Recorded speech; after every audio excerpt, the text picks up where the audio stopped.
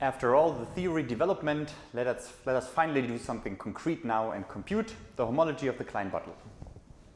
So when I say homology, I should fix what I mean by homology. So in this video, let H star just be singular homology. Yeah, so this is supposed to be singular homology. And let us say simply with coefficients in the integers. Okay. So now let us call the Klein bottle K.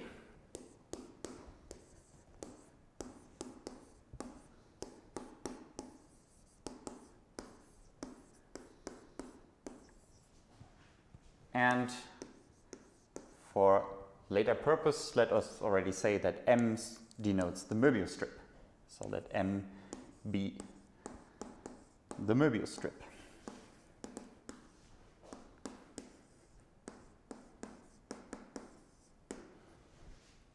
Okay, so how can we compute the homology of the Klein bottle?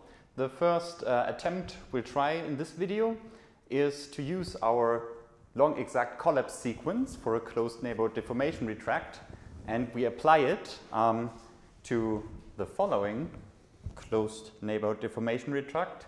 Namely, recall that actually the Klein bottle is obtained just by gluing two copies of a Möbius strip along the common boundary. Yeah, which means if I take the boundary of the Möbius strip, I embed it here into M, I embed it again into M, then the push-out diagram that this defines just gives me the Klein bottle. And now the embedding of the boundary into the Möbius strip, this is a CNDR, yeah, because I can deform, I can push this boundary a little bit into the interior of the Möbius strip, and this sort of shows that it's the deformation retract of a closed neighborhood, a deformation retract of a neighborhood, yeah, and also a closed subspace.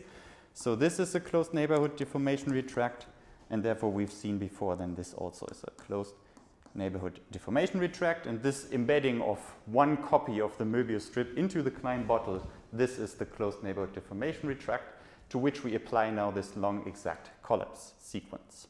Okay. So let me just fix this. So hence K comma M, this pair of spaces, right, is a CNDR.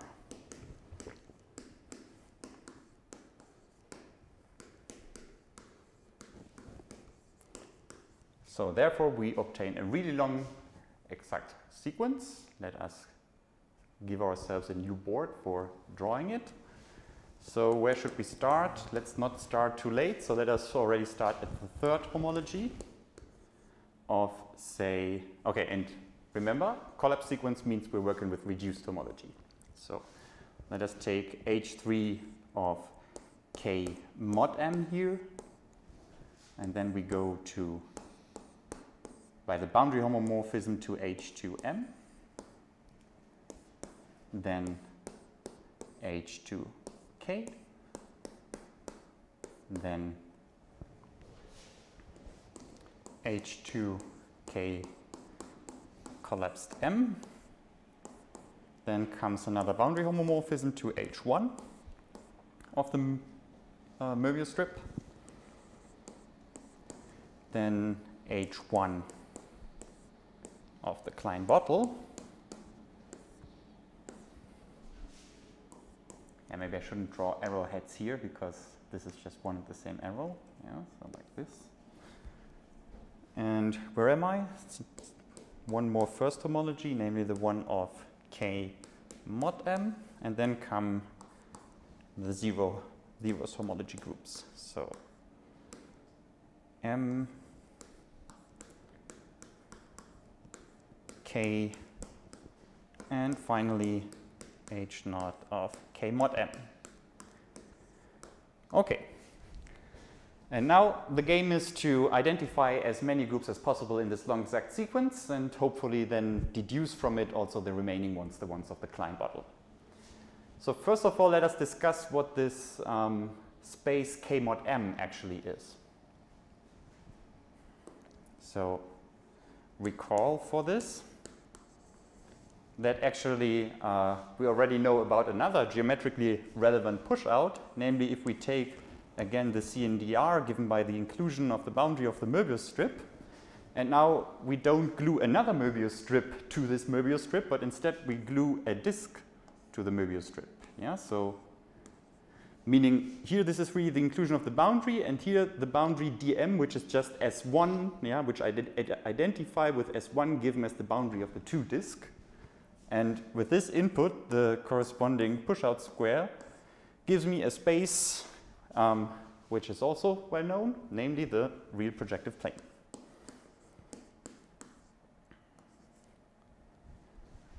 Right? And now, why am I telling you this? Well, if I want to consider, or if I want to find out what this quotient space is of the Klein-Bottle modulo 1 copy of the Möbius strip, then, well, I can first of all see that actually K mod M, that is actually homeomorphic to M mod dm, right? Because this Klein-Bottle was just this double. You have to take these two Möbius strips, you collapse the one part of it, but that's then actually the same as you just take this other Möbius strip and you collapse the boundary of it to a point. Yeah, this is just the same space. It's homeomorphic. But this now is homeomorphic to, I can use this push-out square here and say this is also the same thing as if I had taken the RP2 now. Do I want to write it like this? Let me see. Yes. RP2 now. And I collapse this included disk here. Yeah? Because here again, I just have this Möbius strip and I collapse whatever I glue to the boundary, but that's the same thing as just collapsing the boundary. So therefore, this is also homomorphic to RP2 mod this 2 disk. But now RP2, remember, is a manifold. Yeah? And this is just like, you can think of this D2 here as some embedded disk, like as if it was a small neighborhood of a point in this manifold. So if I collapse that disk to a point, I do not change the homeomorphism type of the space. So actually, this is just RP2. Yeah? And therefore, we have identified that this strange space, K mod M, occurring here in this non-exact sequence, this is actually just a very well-known space, namely it's the real projective plane. And that is very helpful because we already computed the homology of the real projective plane, namely H1, so the first reduced homology of RP2.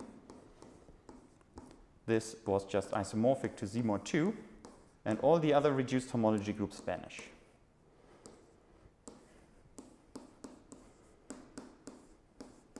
So did we compute this? Or yes, are you computing this from? I'll tell you why we computed this. 0 for n not equal to 1. And when did we compute this? We computed this last week in exercise 5-2b. Okay, so we didn't compute it. We didn't, but you did. So it was last week's homework, yeah? But it was already discussed in the exercise. And if somebody is watching and hasn't seen the exercise sheet, then yeah, then the homework now. Then he or she needs to do it right now. That's true. Yeah. Okay. But the first, again, nevertheless, via the Hurewicz isomorphism, you at least get that H1 is Z mod 2. Because we computed, well, then you have to you have to know the fundamental group, yes, right, which you know from covering theory, since it's covered by S2 via twofold covering, and this is the universal cover. Yes, so but now you're explaining the solution to the homework. I mean, yeah. Yes. All right, all right. Yeah. But right, yes. One can use Hurewicz to find the first one, and essentially we also know what the zeros is because of what we did before, so maybe the only question is really the second homology group. Yeah. Okay, but this is now stuff we know and we will use. Let me try to move this up a little so that I have more space. That never worked before. Yeah, I am optimistic. There we go. Okay. All right. All right. Okay, so now we can use this knowledge now and see here, okay, H3 of the real projective plane, that's 0. Where do we have it again? Here we have H2 of the real projective plane. We also know that that is 0. We have H1 of the real projective plane. We know that that is Z mod 2. And here we got 0.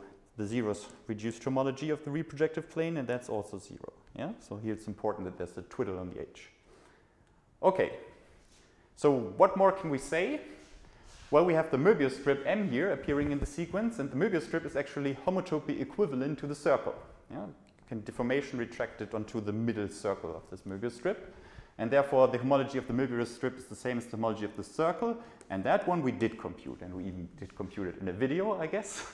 So therefore, this is also 0. The circle doesn't have any second homology.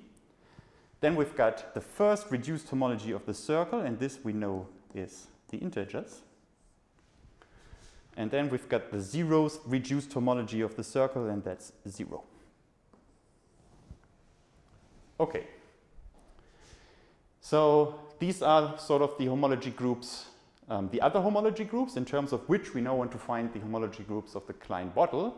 And let's see if we can already get cheap conclusions here. And actually we do, because since this is the 0 object, this is the 0 arrow. And since this is the 0 object, this one is also the 0 arrow. And between two adjacent 0 morphisms in a long exact sequence, only one object fits, namely the 0, the trivial one. So the second homology, reduced homology group of the Klein bottle is 0. Okay, so what else do we got? So here is another one of interest. So first of all, the same argument works down here. Yeah. So again, the zeroth homology group of the Klein bottle occurs between two 0 arrows, and therefore this is also 0. So the only one we still have to talk about is the first homology group of the Klein bottle. And there we at least know that, well, here we've got a 0, meaning here this morphism is 0. Here we've got a 0, so this morphism here is 0. And now we see we've got a short exact sequence appearing within this long exact sequence. Yeah? A 0 arrow, then 3 terms, this one, and then again a 0 arrow. And the one we're interested in occurs exactly in the middle of this short exact sequence. Yeah? But now the problem is we are not yet done. We cannot yet decide what it is, because if the left term here is a z and the right-hand term is a z mod 2, then there are actually two possibilities for what this short exact sequence could be. Namely, one possibility would be that this group here is actually just the integers, and this morphism here would be, whoops, this morphism here would be multiplication by 2. And in this case, this would give the correct short exact sequence if the final arrow here is just the projection net. So this is one possibility. This would be the so-called non-split case. But there's also yet another possibility. It could be that this short exact sequence splits, which would mean that this middle term is just the direct sum of the two outer terms. Yeah? And the two arrows would just be the canonical inclusion and projection into and from this direct sum. So we have to decide which of the two cases is the correct one. And actually, I shall already tell you what will happen. It turns out that actually this short exact sequence is split. And why is it split? Because we have a splitting already on the level of spaces. So the Klein bottle here, yeah, was the double of the Möbius strip. So you have two copies of the Möbius strip glued together at the boundary.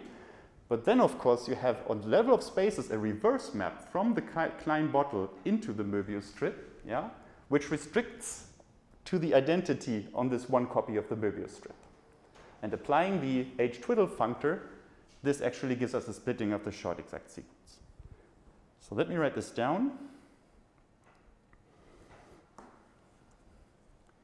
So, second point here, we actually have a retract. So we have a retract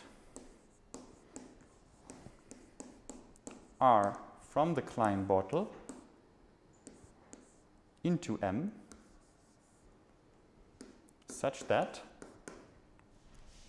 if I first of all include the Möbius strip into the Klein bottle, and afterwards I apply my map R, then I actually get the identity on the Möbius strip. So maybe let's go back. What's the retract again? Yes, let's discuss what it is. So here we've got our push-out square, yeah? And now I claim I can use the following map here. So in the Klein bottle, yeah, each point either lies in the one copy of M or in the other copy of M or in both, yeah? So if it lies in only one copy of them, well, then I just take this unique pre-image I've got here. Yeah, I mean, this is injective, this is also injective. I mean, this is the same map. Yeah, this is also CNDR, this is also CNDR. So if a point in K lies in only in either of the two copies, I take this point as the image of my map. And now I only have one issue about well-definedness. It could happen that a point lies in both copies of M here, but that happens if and only if it lies in the boundary of the Möbius strips.